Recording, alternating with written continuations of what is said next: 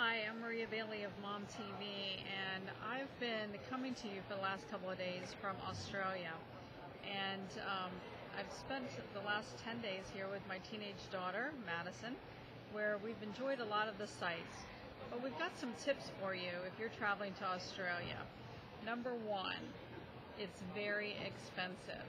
So sock away a lot of money before you come. And by expensive, let me just give you some examples. If you go to a restaurant and you order a hamburger and french fries, it's likely to cost you $20 just for a hamburger and french fries. So what we did a lot of times was stop at the local grocery store, fill up on fruit, vegetables, and lunch meat that could help us avoid the expensive food products that we found. But everything's expensive. A loaf of French bread costs $5. So come knowing you're going to spend a lot of money. The other thing is, know you're going to have a little bit of a downtime.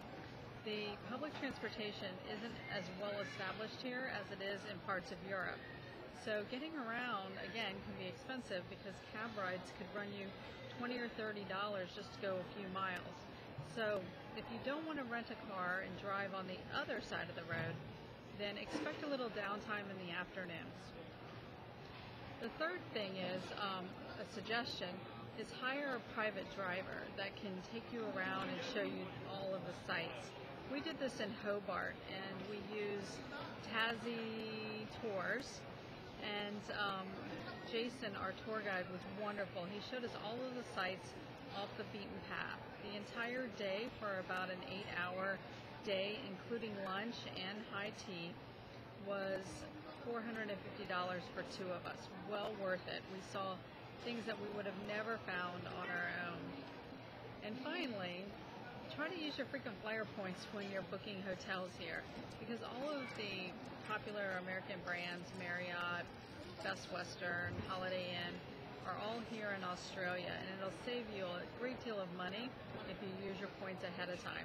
We actually stayed at the Holiday Inn here in Caines, Australia, and we're able to use my Holiday Inn and American Express points to get us 3 free nights. One little note though, internet access is extremely expensive. For just a few hours, it was $24 for a few hours. So if you bring your laptop or you decide to log in using internet, you can expect to pay a little bit of money. I'm Maria Bailey of Mom TV with these Australian traveling tips for you.